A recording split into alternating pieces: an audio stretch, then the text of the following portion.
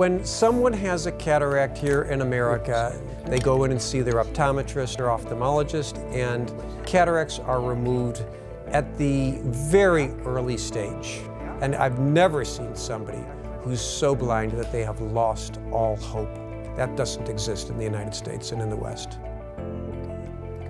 So here we do phacoemulsification, cataract surgery, and we use an ultrasound, a high-frequency ultrasound, to blast the hard cataract into cloudy water so that it can just be sucked out through the phacoemulsification needle. Now, if we had to do phacoemulsification on the Ethiopian cataracts, that would take about 15 to 20 minutes because these things are concrete.